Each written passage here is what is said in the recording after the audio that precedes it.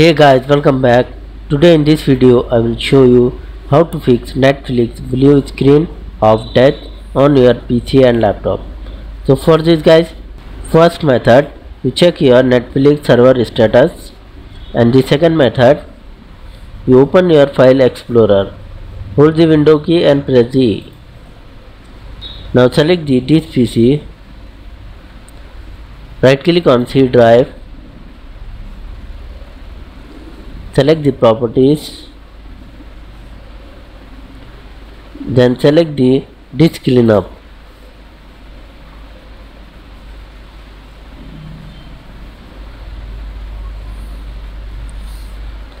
So now here guys, you check the contents, check the all contents, and after then click on clean up system files.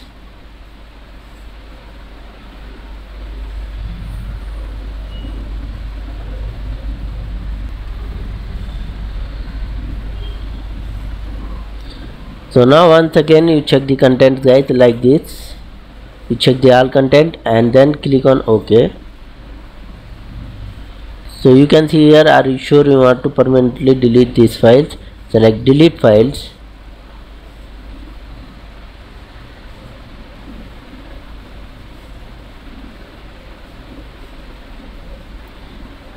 Then select the OK and close this.